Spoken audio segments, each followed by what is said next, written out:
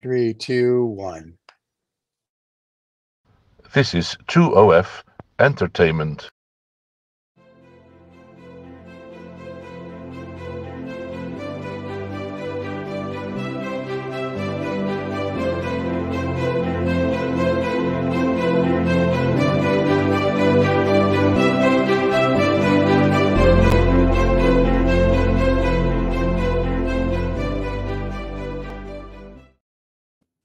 Oh, we're back and live. I like the way David's done that now. He's like, there's not like a, remember before it was sort of like you knew the end was coming. Now the end is like, boom, it's done. You're like, okay, we're here.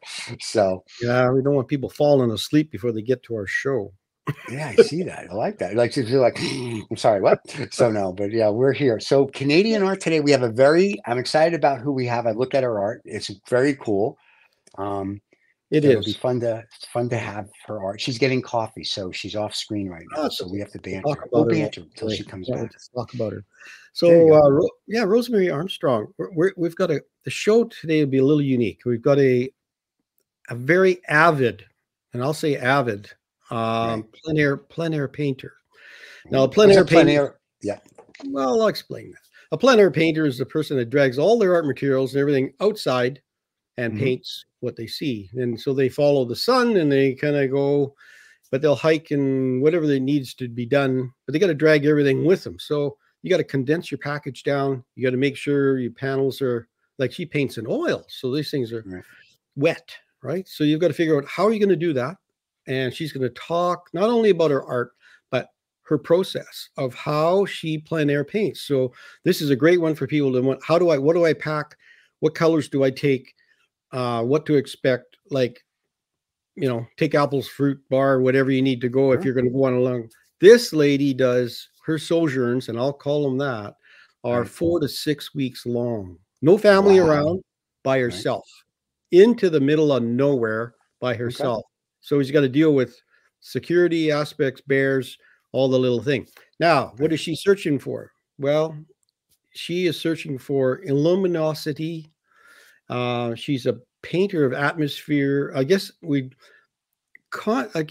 what does she paint like? She paints water and tumultuous water and storms.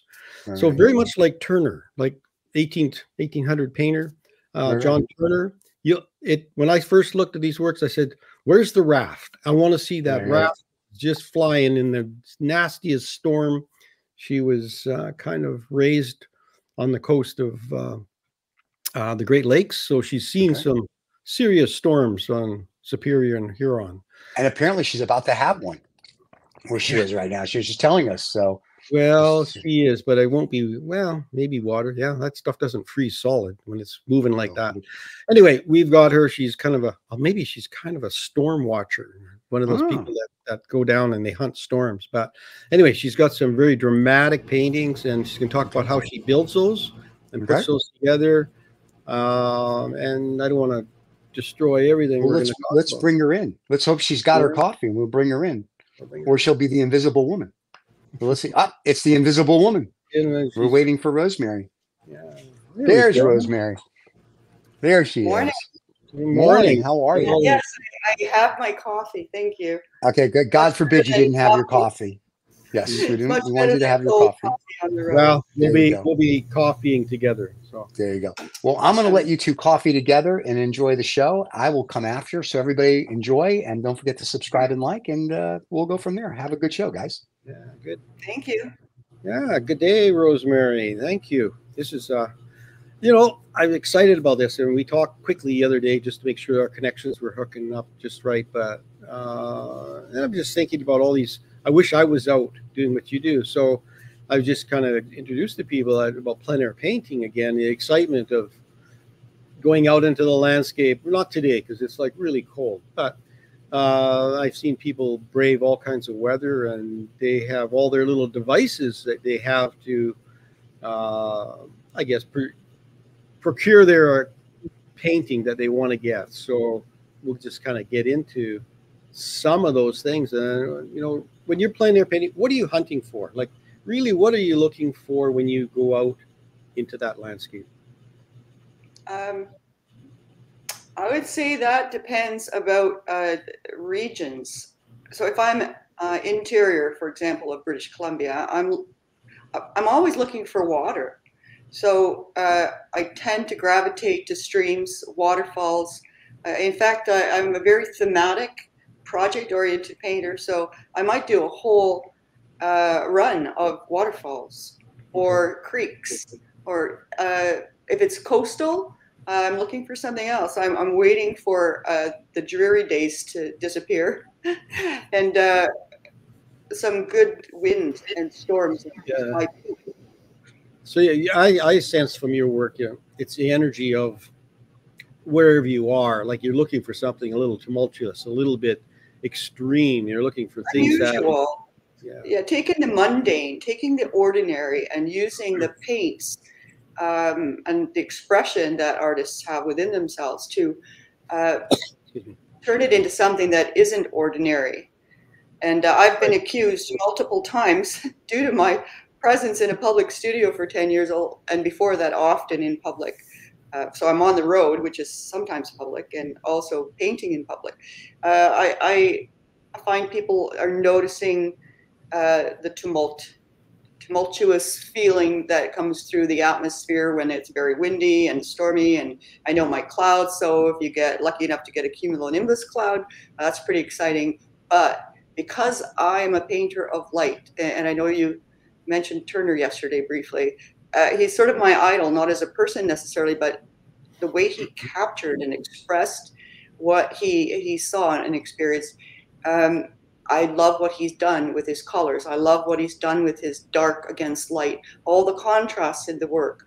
And so as a result, when people say, wow, you paint very darkly, my answer is I'm painting what I see, or perhaps embellishing that somewhat. But without the darkness, how can I show the light? How can I show the streams of light coming out of the sky? You know, when the sky opens up and the clouds pass briefly during the storm, I'm not capturing that unless I have the backdrop, the contrast. So people are kind of interested in that conversation because they hadn't really looked at it often in that manner. The same with water. You know, if you look at water, it's very complex. It never stops moving. I love the challenge of painting it. But without, you know, all the lower parts of the water moving, you're not getting the crest. You need one for the other. Yeah, I find that a lot of times. Yeah. Well, I answered my question. It's an open question, but I think understanding that a lot of people, you know, they turn tail and run when they see a storm, or when the waves are huge waves are crashing on the beach. They kind of say, well, I'm not going to walk on the beach, but you tend to put them there. Right? That's your work. Your work kind of puts them in front of those scenes that they kind of wish they were there, but they turned tail and ran a little bit. So I feel that some people love it. Some people love it. People who are in the Marines, people who sail sailboats. Even though I'm not painting sailboats very often, they get it. I once did a storm called, what was it? Something about illumination, and it was very red, the sea, and yellow sky, and this huge tidal wave, and the birds, you know, of course, when you have a huge wave like that, they're just waiting for the krill to come up, right? And I was showing it down in Niagara Falls, and a gentleman said, I love that painting. I saw it here last year. Oh, there it is. And I said, I know it's a rather exaggerated version. He said, oh, no, it's not. I've been in a place like that. And he was an avid sailor. So it actually happens. And yes, people run away from that kind of thing. It's hard to paint. I can rarely paint in that environment. So I have to sketch, I have to photograph, but I can't work from photographs. So it ends up often sitting in my car, or if it's not too bad, putting up the hatchback. It's difficult, but you know, that being said, I'm not always moving. There are places, for example, on the west coast of Vancouver Island, where I'll hole up for 4 or 5 days in a little cabin, and I can have lots of experiences on the shore that turn into paintings. No, and I think that's experiences is what we're talking about. I mean, it's really, how do you adjust? How do you adjust to different environments? I'm going to actually just start. We'll just start the first painting here and just we'll talk, and then we'll just go through some of this stuff here. So you mentioned that. Is this actually a place, or is it a number of places, or no? How do you? Yeah, I've got it here behind me. It's drying, so it'll be ready to varnish for an event. So how do you build? How do I build it? Well, it's from a sketchbook, which comes from multiple studies, which come from multiple locations where I've painted. If you were sitting right now in my public studio called Dragonfly Arts on Broadway, you would see a little painting 5x7 with that peninsula in the background. And that peninsula is on the north coast of Lake Superior near Rossport Beach. If you were in that studio, you'd see another painting of these waves, which is a combination of waves, probably near Port Renfrew. I mean, waves are waves, right? But it more expresses the coastline that I've seen on the West Coast more frequently. The dunes are from Oregon because in 2023, I did a almost 6-week journey from Michigan to Colorado and up the West Coast. And in Oregon, I was invited to stay with a collector whose house sits, well, the viewpoint would be close to those dunes. And so we walked the shore and I painted on the shore. And I love the dunes. I mean, they're such a nice contrast. And the color is not a lie. That's burnt sienna with a little bit of magenta and yellow ochre. That's what it looked like to me. So that's how I constructed it then. So I have multiple paintings of these components in this big painting. What happens after I'm back, I'm finishing the work from the road, which could be 24 paintings, 30 paintings. They're all small to medium size, and they're almost always on a panel. I like to work on the panel up to about size 12x16. Then I need to cradle it later, but because I don't want any warp. And so I finish those in the studio, and then I start to speculate. And it's almost like you're infused with certain aspects of the experience on the road, and by certain paintings that came out of that experience that are more favorite. And they find their way into the next big painting. And so right now it's February, and all through the fall and winter now, I'm building these large paintings, and they all are coming from a sketch. And often I will, in my book, color the sketch to get a sense of the palette I want. But they're almost always multiple places. Yeah.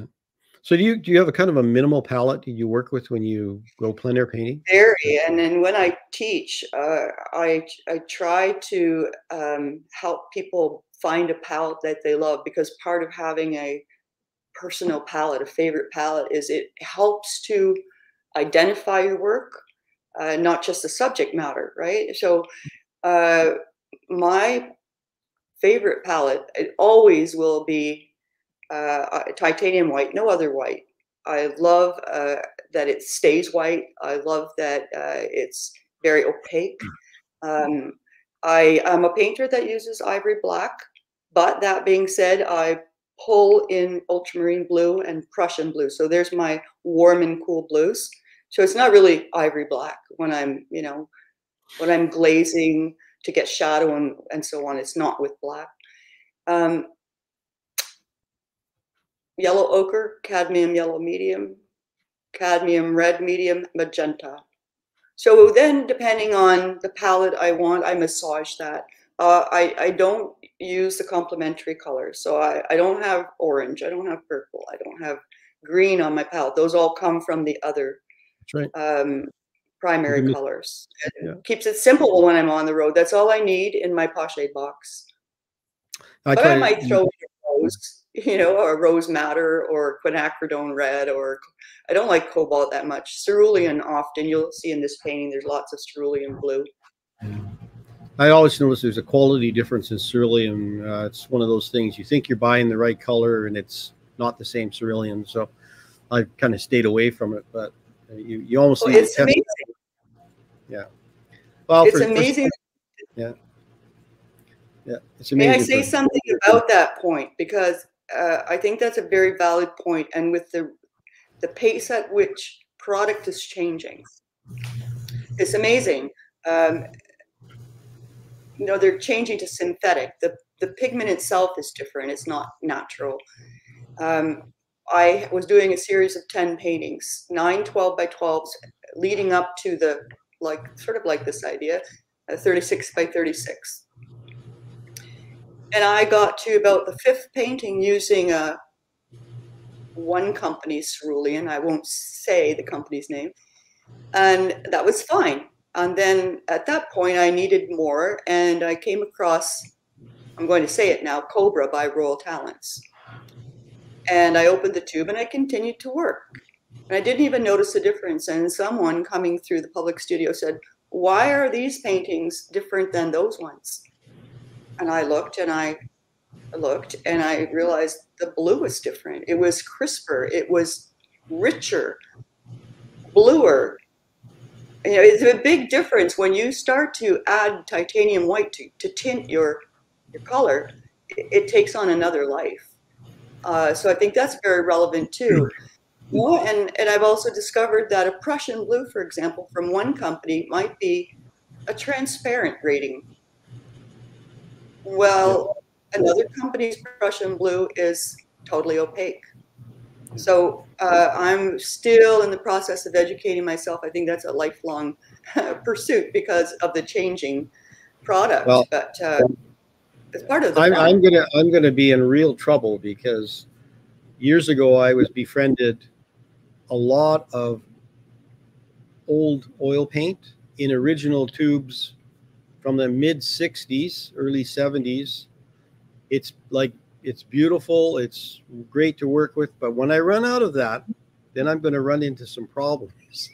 Call me. Trying to match up the paints, but you know, in what I do. But maybe I have a life's work. I got a lot of this paint, so I was able to buy it up.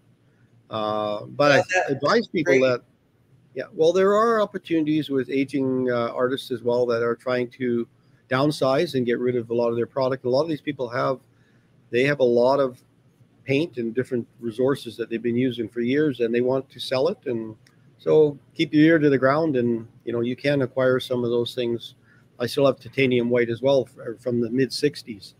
It's pretty amazing. Anyway, I think there's even some lead white. Good Lord. Don't lick my brushes. I've given a lot away as well. Yeah. I'd like to say that my mom passed away many years ago. She was a beautiful oil painter of the finest order, Czechoslovakian, German background, and she would paint, you know, the great masterpieces with Pontius Pilate or the Sphinxes of Egypt, and always in oil.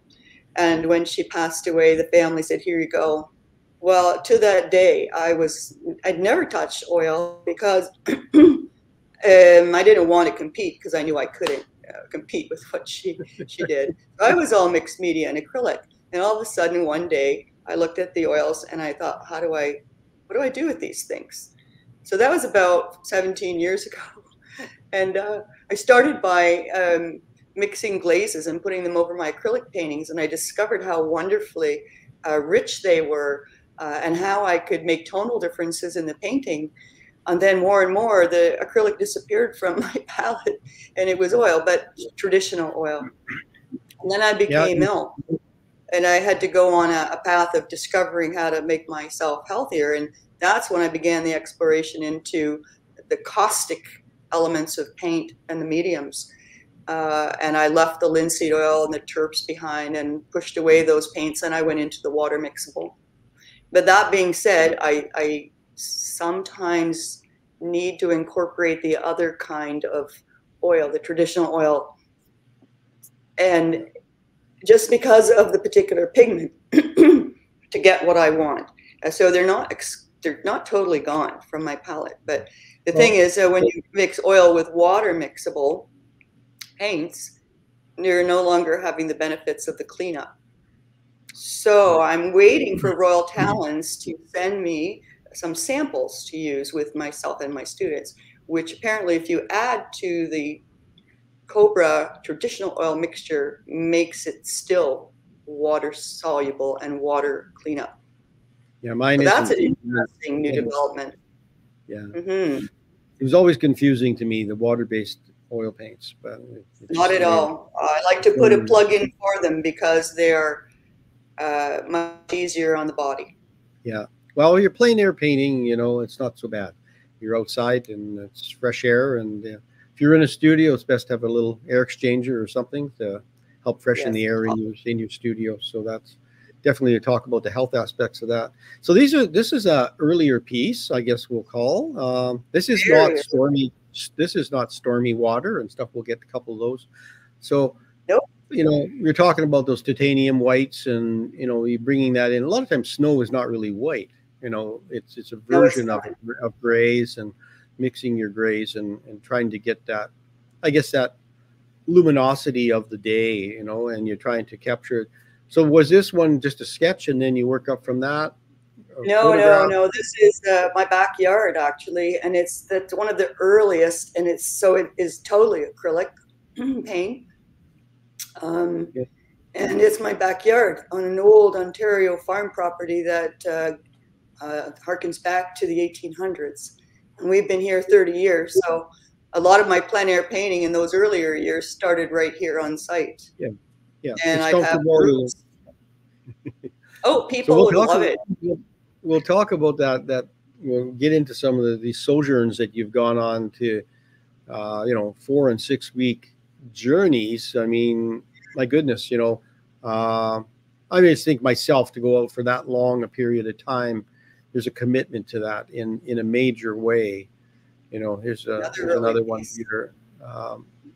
So is this you'll see these are more topical, right, Paul? These are more topical. They have subjects. Pale, this is maple syrup. Is this maple syrup? It is. Yeah, maple syrup collection. Locally. Yeah. That was a big painting. Yeah.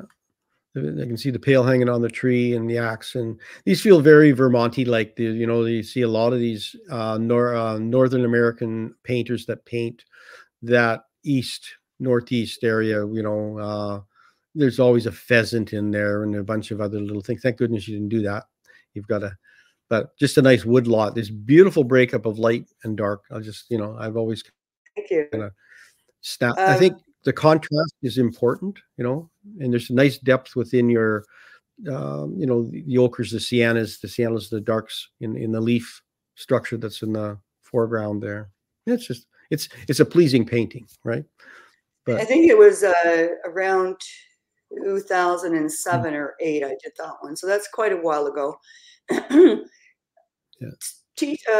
Artists are always transforming. So if I might say about that other piece with the axe, when artists are developing over a period of decades, it's not just the paints they use and the style that they have that's developing, but their subject matter. So there's a good 10-year period that everything was subject oriented. Old trucks, old cars, old barns, this kind of thing. But then I felt I needed a bigger challenge, and it's pretty hard to paint atmosphere and water because they never stay constant. They're not they're moving, and so that's a huge challenge for me, and I love it, and that's why I haven't been painting like this. Yeah, well, we'll talk about this moving water. This beautiful. There's this electricity power that's going through this front end and this, you know, the falls. And yeah, I've seen lots of paintings of water and waterfalls and trees and rocks and things, and a lot of them are just gorgeous, beautiful paintings. You want to be there. You want to put your feet in the water. You want to catch a trout. You want to do when you see these paintings. And this painting, it evokes different things in me. You know, there's a little deeper for some reason. It feels this water is really moving, and it's going places. And there's something, I don't know, there's a little dark edge about it somewhere. There's something, yes, it's deep and it's moving fast, but the details there, but it's not there, which that's that atmosphere, right? And we're talking about. Well said. Thank you. Yeah. I mean, I appreciate that. I mean, we are dealing with darks and lights. You got the greens in the top and a little deeper, rich, and I'll say they're not just dark, they're rich colors. I mean, you know, the light's bouncing on the top, yet you can see the bottom of the river. And I think a lot of people, how do you draw a rock that's not still? Like it's the water's rushing over it, so it's blurred. So you're blurring images without muddy paint, right? It's difficult, and these are things you have to learn. This is why when I said earlier, painting on the road is one thing, but if you're gone a long time, you're cycling through the paintings. You might have some time in the evening or the morning waiting for everyone to get off the road or whatever reason, where you just go and spend a little time with these paintings that are, you know, I mean, it's oil, so, but it's at least tacky now and I can glaze over it. So, you know, I might take 2 or 3 out and do some glazing to get the depth. So that's glazing of the water over the rocks that are already partially dry. It's not happening that first day. I'm placing the water with titanium white, but all these shades of green in the water, orange, that comes later, right? And you can see some veils in here as well. It's a process. Some of these paintings take a long time to get to the end of. So you might have, some people will say, oh, that's already done. And I know it's not, because I haven't gone through my process, which is the construct, and then the shadows and light and glazing. And then when that's done, then I go with the tiny brushes, which is why I like a very smooth surface like clayboard by Ampersand. Allows me to take those tiny brushes, and that's what you see in the water that's creating the movement. So that takes some time to do that. But that's a very magical place in Ontario that will soon become part of the Bruce Trail. So not many people get to see it. Yeah. No, that's the nice thing about these pieces. When somebody purchases that piece, that's in their home. They can go there every day and visit that. That's the nice thing about building an art collection, where you can say, I can relate to certain areas. Maybe there's an area you've never been before, or maybe it's a remembrance, I guess sometimes, but it's remembered at a stage maybe that you were never aware of. Maybe the ice just broke up or something like that, but it evokes, I guess, that heartfelt dream within a buyer that they want more. You know, they collectors that have more than one of your works, right? Why did they do that? Collectors are wonderful. They're not only enjoying the paintings, they're following my path. So some collectors are covering 20 years of collecting. I have some that have 15, 16, 17 paintings. That's a bit much. Or the average is about 4 or 5. And they're often choosing on a theme, like they're choosing my mountains from Alberta and BC, or they're choosing Lake Superior regions, or river themes. But I love my collectors. I'm very personal with some of them. It's just like the dunes of Oregon I shared. I stayed with those people. And I have these invitations because I meet people on the road and in the studio. And I find it really exciting when a person will come by and say, is that Moraine Lake? Indeed, it is. Oh, is that the flats, the canal flats? Yes, it is, indeed. And they recognize it, and these people come from all over to buy something Ontario and go home with something from home. Well, yeah, I think, that's where it kind of starts. And then once a collector trusts you, they can reach out past, say, something that they don't know, but usually they try to find a connection in your work, or you try to find a connection with maybe a potential buyer or something, or a new collector. Anyway, to the right, you see this pile of panels and cardboard, and I think there's pictures of you in a very bright outfit above it. Okay, so we're talking about plein air painting, trekking out in the woods, transporting wet panels. Can you go through a little bit of your process of setting up, planning a trip a little bit? Let's just say you're going into the outback for a few days. How do you transport all this stuff? Like how do you move about? And I guess I'm just saying we've got these panels stacked on the right here. So what is this Okay, well, first off, you're not seeing the big ones. You're not seeing the larger ones. So I'll carry up to 12 by 24 that's cradled, and 18 by 24. That's about the biggest size I can fit in my car. The first thing is I'm not going out. I'm not one of the painters that's going out. I'm 67 years old. I don't mind saying that. I'm pretty fit, but I'm alone. So I am not going off too far into the bush by myself. If my husband joins me for a section of a road trip, or in the past, my daughter would meet me, say in Edmonton, and run the mountains with me, and she'd be my security. Then it's a little different. I can go a little farther. But otherwise, my car is my mainstay. So this has to fit along, not just with the paint supplies and materials, but I have to consider my personal needs. I need a first aid kit. I need a sleeping bag, because I don't always know where I'm going to end up. I don't have it pre-planned. I don't know. I can't say I'm going to be in Portage la Prairie tonight or Drumheller. I have no idea. You know, one time I was in the West Grasslands painting bison, and then I left, and I was near Swift Current, and I saw an ad for a bison ranch way up in Slave Lake, Lesser Slave. Called them up, said, I'll trade you a painting for some lodging, and off I went. So I have to be prepared. I need my pillow. I need my vitamins and any meds if I have them. Good hiking boots, more than one pair, socks, laundry soap. I mean, the list goes on. But as far as the paints go, you'll see in the other photo above, I'm working on a little metal easel. It's because it was really rugged to get into that. That was Kapkigiwan River Waterfall, Kapkigiwan Park, the smallest provincial park in Ontario. So it was a kind of rough. I didn't take my pochade box, so I just had the easel and a backpack. And it was very rainy too, so that was one of the factors. But normally I have a pochade box. I don't think you can see it's behind me.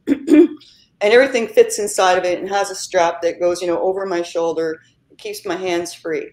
When I get back to the car, you'll see I have little tabs on those clay boards. That keeps me from getting my hands dirty with wet oil paint, because it's going to be wet for days. So I can pull them out, set them up on my easel on the pochade box, work away, put them back. On the pochade box, I have industrial Velcro on the outside. Paul, can I bring it over and show people? I think it would help.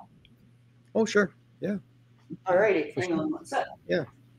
Because you ask about transporting. It's all fine and dandy to make art, but my goodness, if you have to transport, that's another story. So, can you see that pochade box? Yeah, just come a little closer. There you go. Yeah. All right. So I'll lift it up, because that's as high as it goes, and I'll turn it. Yep.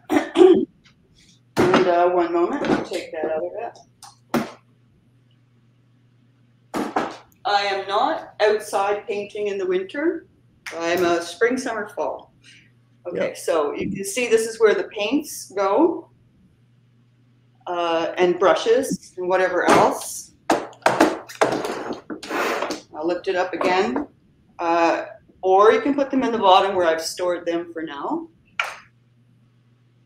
And here, this is really handy for artists to know. You can't really see it, but that's Velcro. Oh, okay. Right here. Now the back of the clay board has a little piece of Velcro, and I stick it on there when it's time to close this up and hike out. Good. That makes sense? Yeah. No, and that way it can hold all different sizes too. You don't have to work with a predetermined slide-in section. No, and if I want a larger one, I also have a Velcro on the opposite side. So cross your fingers and hope it's not pouring rain. You can actually carry two wet ones out. Yeah. A third one if you're going to carry it, but if you're on slippery rocks, that's not the smartest idea. Yeah, it's hard enough carrying that easel like that, as well. Yeah. Well, it's really important to be safe, no matter where you are. It's easy to work out of the back of the car. You know, but I'm not that kind of plein air painter that's going to drive off for a few hours one afternoon and paint. I might set a day, and I might take some students, and we'll go paint a garden somewhere. So that's more uncommon. I prefer 5 days, 10 days. Go into Northern Ontario, New Liskeard, Cochrane, head over into the Quebec side, or just get on the road, because I just leave everything away. It's gone. So it's only you get out to your driveway and you say, "Am I going to turn left or am I going to turn right?" I love not quite that. It seems like you can stop and start, and if you want to extend, you extend your trip, or you have a looser. You're not pre-planning. I have to be here on this day for camping. You know, such a blessing. Yeah, no, it's such a blessing. There's a freedom to that. I think artists need to be, I guess I'll call it, they need to be a little selfish with their time. If we're so giving of our time to social painting, or groups that you're part of, or things that you're committed to, if you don't, and I'll call it, you have to take and steal the time for yourself to discover what you like. Yeah, otherwise, if you're just painting in a group, that's great for a social outing for once a week, or whatever you want to do, have coffee and paint a nice painting, or do something, or discuss things. But I think if you're really serious about what you're doing, you need to take the time, I guess in a selfish manner. It's hard to say that out loud, but it's true. Yeah, I think you have to be, you have to take your time yourself. You just have to be selfish. Is that something that you could say as well yourself a little bit? Your husband seems very giving. I feel I'm absolving my responsibilities sometimes. And I have a lovely granddaughter who lives near here, and you know, sometimes she'll FaceTime and say, "Are you coming home?" And meanwhile, I've got another family on the West Coast who are saying, "Do you have to leave?" You know, and I'm touching base with them. But yes, those days, hours, weeks on the road, often with little interaction other than incidental interaction, you know, checking into a motel, talking to people at a campsite, you know, sitting on the back of your car with a bunch of other people crossing Canada, and you're sitting in Winnie the Pooh Park in White River because there's no place to sleep. You know, I mean, those are incidental, but otherwise you're alone. That being said, yeah, randomly people will show up in the middle of nowhere, which is shocking to me. But and there you are with your easel, and all of a sudden there's a group of motorcycles lined up and saying, "What are you doing?" You know, yeah, I always like the motorcycles are always, yeah. Well, yeah. you know, it's funny, but I cherish that time by myself. But I would say every professional artist is going to say the number one way to get better is brush time. So that brush time is every single second that I am interacting with what's around me on a canvas. And I'm not thinking of anything else. So if that's selfish, I don't think it is. I think it's being professional. It's studying, it's learning. And I don't imagine a time where I wouldn't be doing that. I mean, I haven't always done long hauls, I call them. Often I've flown in and rented a car and gone for, you know, every little back road of Athabasca region, for example, and really studied an area. And I like doing that as well. Yeah. But you get immersed, you get really immersed in an area. It's nice. You could never paint it all, but you have to absorb it. And I think you just have to allow yourself the time. And it's great that you have a husband and family that respect that they go along with you a little bit. Somebody makes sure you're safe, but it's kind of let you do your thing, right? And part of it is branding, right? Some people, some artists paint everything. People that I mentor, I try to narrow them down a little to what they're good at, but what they need to learn at. But not everything. A still life, a dog, a mountain. You know, if they want to step out professionally, you kind of need to say something about what you're doing. And for me, is I love being Canadian. I'm a European background, Swiss, Czech, German, you name it, mixed hound, so to speak. But I'm Canadian, and I'm really proud of it. And this is a majestic country, and I just want to experience as much as I can of it, and let other people experience it as well. And I'm blessed to be able to do it this way, but it's on purpose. That's why I'm traveling. So it's really nice with your palette, because it's really tough when you start painting Northern Ontario in the fall, and the cliched group of 7 palette comes out, right? And yet yours still stays truer to your palette, you know. So it doesn't look like a Thompson painting or a Jackson painting. So it's kind of like, it's a tough thing for an artist to do. And I think you talk about that limited palette, deciding what to do, focusing on what you want to, because landscape painting, we all have a personal, what we like. I mean, you can follow other painters, but how do you find your own vision? And how do you find your own voice in the way you paint and see the country? And I think you've done it miraculous. I think water is really a big piece. This is a beautiful painting. It's got a lot of energy in this piece. And, you know, there's just that glow of daylight smacking you back there behind the beginning of the creek or the river that's coming in there. So really, yet it's not a hole. It's not a white hole in your work, where a lot of times the people will put that sun burst that's in the between. It becomes a hole in their painting of white. And this is more so than that. You won't see that in my paintings because I can't do it. Well, it's that atmosphere that we're talking about, the luminosity of light. But again, the water's got that nice electrical edge thing. There's stuff. It's moving, and I can almost see fish. You know, in BC, you can see the salmon that are running. You know, it almost has that feeling. In the water. That would be a beautiful thing to paint. Hard, but okay.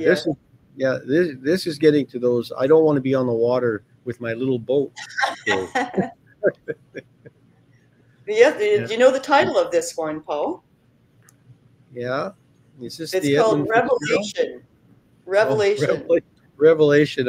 I was thinking the Edmund Fitzgerald, and it's going to be at the bottom of Lake Huron. There's no particular place. Yeah, it's very Turner-esque, and that's a compliment. I mean, Turner was a realistic painter, but he was an abstract painter, really. And if you look closer at his works, and you know, it was capturing that atmosphere and light. And I think this piece really evokes a lot of tension. You know, there's got a lot of, and there's a dark, dirty cloud there on that one side, but you really know there's something happening in the middle there. There's some weather happening. So were you were raised as a child on Lake Superior or Huron? No, not Lake Superior, Lake Huron, Port Elgin, Southampton, Sauble. I was born there and lived there till I was 6, and then my family moved east towards Toronto. But that being said, anyone we knew was in Port Elgin. And so all my life till I was probably 17, we spent most of the summer there. And at the beach, at my aunts, my other aunts, my uncles.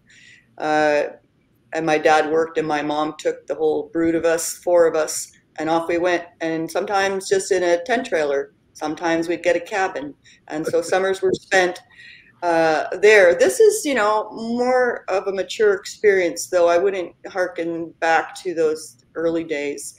This is more the European in me coming out. Pacific Ocean.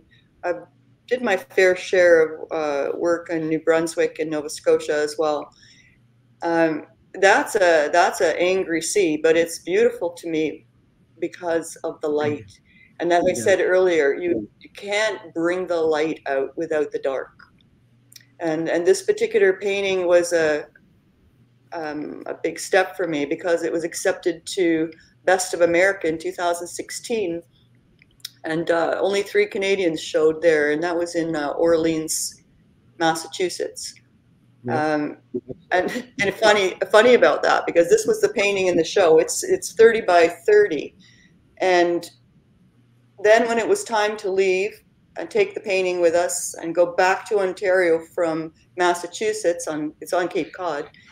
There's a huge weather watch and a hurricane. Can't tell you what the name of the hurricane was, but it came in, and we tried to get out, and we sat on the highway, just along with all the other vehicles, at the bridge that leaves from, I'm going to say, Falmouth up and across to the mainland. We couldn't leave. So we just drove around, and that day I was out in the storm. We watched the radio newscasters with their vans all along the waterfront. We saw surfers going out in this hurricane. And there I had that painting in the back of the car, and I was like, wow, that's exactly, what I'm seeing here. So, yeah, that was it's nice to experience things, to say there's a reality here. I painted reality. Things do come about that. A lot of us aren't brave enough to do this. A lot of us just want to paint that one painting that somebody wants to buy. And, just to paint too many of those, one right after the other. And you say, well, this is a huge challenge, and, it may never sell. Doesn't matter. It's like, have you really painted for yourself, right? So is that the way you usually paint for yourself first? Always. Always. I have many colleagues I've seen over the years, and they're moving with the wind, the market. So if figurative work is in an abstract form, that's what they're doing. Next thing I know, they're doing landscapes and oil, whatever the market is bearing and whatever they can sell. And that's fine. I call that, maybe I'm wrong, more commercial approach.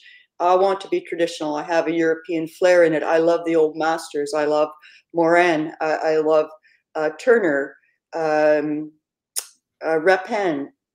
I think it's part of my nature and my upbringing to gravitate to those kinds of works. And because they're so big, and it's like when you look at this one called Andantino, moderate in tempo. I like to sometimes use other languages for titles. And to me, it's continuous.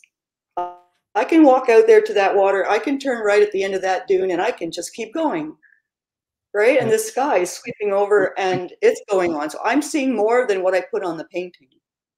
Yeah. So, yeah, it's tough when you're painting plein air.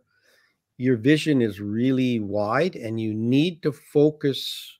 What is the most important thing why did I stop here?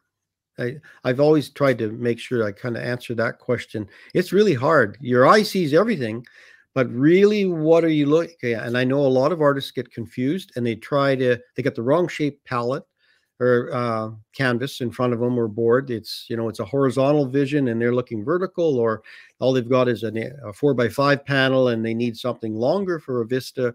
What are you painting? So what do you use? Do you have a cropping device you use, or anything for figuring out what sections you like, or do you just sketch? I've been doing this for 52 years. I can shut it out. I can just focus on what I need. This is a studio painting, so I think this is what's important. There were 10 Andantinos. There were 10 of this location. The biggest one is 36 or 40 by 60, and it's in the other room of my private studio here. There were many came before this. So this is studio painting. The other smaller ones, also called Andantino 1, Andantino 2, Huron Shores 1, 2, 3, 4, 5. They had the big sky. They had the same location at Inver, Huron, Ontario, on the shores of Lake Huron, where I grew up. So this is a very personal painting for me. And it was funny because I showed it at McMichael Gallery the one time I showed in their fall fundraiser. And McMichael's well known for the group of 7 that you mentioned. And a gentleman named Andy walked up to it and said, "Oh my goodness, I need that." And I don't know where he grew up, but I'm happy that it made someone happy. I'm glad he needed that. So So you this you is a look good. like you're a storm chaser. I think that's really I what you am really so. want. Can I tell This you one, this a brief story of this one? yeah, well, you told me, but not everybody else about this one. This one Ah. has a very Saskatchewan feel. Yeah. Well, I'm on my Mac right now in this interview, and right behind the screen that's up with you and I for the interview, my desktop is that same spot, and it shows a barn flying off into the distance. Well, I don't think I put that in the painting. The barn's still on the ground. So now this is a little bit close to your home base. So this was 2019, and I didn't have a lot of cell phone service for some reason, and I was on my way west to, no, I was east to west that time. And my husband called and said, "Where are you?" I said, "I'm in Saskatchewan." Like, I don't really know. I'm on a side road. He said, "Well, stay away from Regina and Saskatoon. There's tornado activity up that way." I said, "I know, the sky's looking pretty rough." Okay, have a safe day. Love you, honey. Hung up. I went, okay, which way should I go? So I went farther towards it, but skirting it because I want to make sure that I'm not in a danger zone. But you know, the atmosphere is very turbulent. It's always changing. I stopped. I started painting this, and all of a sudden, I was so cold. I ran to the front of the Mazda, turned it on, and it was 18 degrees. I said, "Oh my goodness!" And that's Yeah. when I saw these funnel Yeah. clouds forming, and I said, "Time to go." So Yeah, I there's wouldn't got nothing confused a little later. nothing like a Yeah. prairie storm rolling up. Yeah, for sure. And Oh then my throw a goodness, little I have tornado on top of it all. Yeah. such an appreciation for the We'll prairies. get you back to the water here, and as we're closing up Uh, a little bit. This is again a beautiful light. I mean, I almost want to go to church on this one, but not quite. I'm just ready to go. And Thank you for saying it has that very, I don't know. uh, There's the heavens, you know. There's a, and the light on the water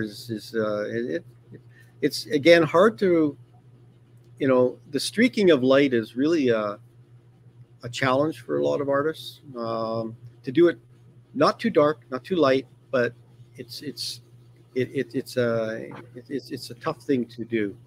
Um, I think people just need to appreciate the subtleness of it, because everybody's seen that flaring of light that comes through clouds occasionally, and it's like putting rainbows and lightning in. It's a tough thing to do well and believably. So I kind of, it's still very Turner-esque as well. So I do it's the love that. greatest, grandest compliment when people say something like it's very Turner-esque or it's very spiritual, it's very moving. There's Oh, the look word. at the light. Yeah. Then I'm doing the job I want to do. But I have to say, so much is from memory. These are not from photographs. They're from experiences, memory, feeling, That's the best and work. great music. Best Great work is music. from memory. Yeah. Yeah. I've Rahman. always told artists that if you're working from a photo, turn it upside down and now do your painting. Because your mind will only remember what it wants to remember from that image, but don't turn the picture back up. You paint from that. There's Well, a there it time is. and a place, Paul. Another vertical rolling waterscape. I mean, this again, the gulls are there. They're waiting for the heron and the fish to pop up. But it's a beautiful piece. I think you need that cerulean that's in there, you know, with the whites, and yeah, that little skip of light on the water. I mean, you can see that ridge of that wave that's building. It's got a really nice feeling. But again, these pieces are maybe uncomfortable for some people. You know, a little bit. You know, they look at them. That's nice. I think Paul, yeah, Paul, can I say one more thing? you sure can. A moment. When you say it can be disturbing for some people, I want it to be disturbing because I know you do. one of the most important things about my pieces, when I express like this and I'm painting to music and I'm thinking about the world, and it's a tough spot for a lot of people, but our environment, I get to be in the environment and I get to appreciate the beauty of it, but I'm absolutely cognizant of what we're doing as a species. And as an artist for conservation, I have to say, follow Artists for Conservation. You've got 500 artists that are trying to express something, and I'm saying this is the calm before the storm, or this is a storm that's here and you're getting a break. And whatever people take from it, I use it as an opportunity to talk about those matters, climate change, pollution of our waters. We haven't done that much here because that's my thing. But if you're interested in how artists use their art for conservation causes, please, everyone, check out Artists for Conservation. Yeah, there. Get Stephen. Maybe we can find that link and we can add that to our thing, Artists for Conservation. We can do anything. It's the magic of YouTube. So we're good. Well, the paintings are absolutely gorgeous. So my question I always ask everybody: what do your paintings go for? From what to what?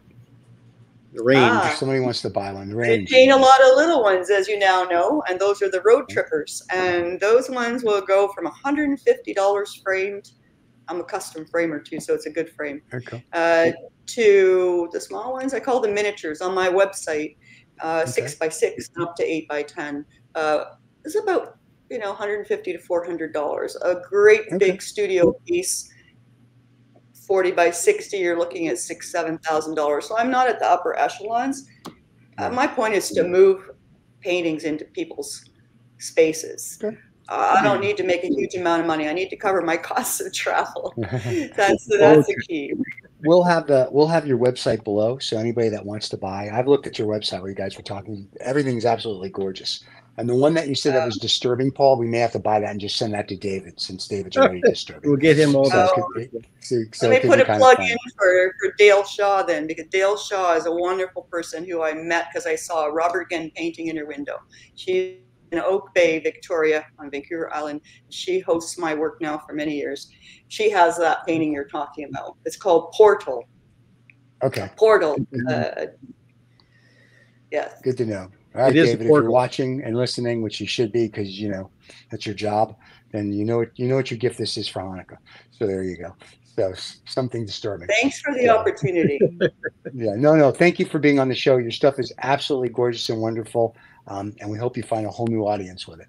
Yeah. Well, I appreciate that. We may have you back for some other things as well. We've been talking about some other things. We might do some. Have to trigger today, Stephen, into what we're going to plan, but maybe we'll get something back here again. Happy to help. Future shows. Yeah, well, you just have a great road trip this year, and wherever it be, keep us in touch. Yeah, I know where it will be.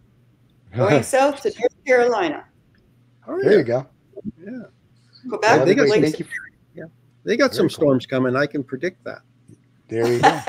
So everybody, thank you for watching, and don't forget to subscribe and like. All the links for Rosemary will be below. You can find her and go that route. And if you like something, purchase it. Remember, it's in Canadian dollars, so it's like $4 US. So absolutely. It's very easy. There you go. All right, everybody. Have a wonderful week. We'll see you all next Thursday. Cheers. Bye.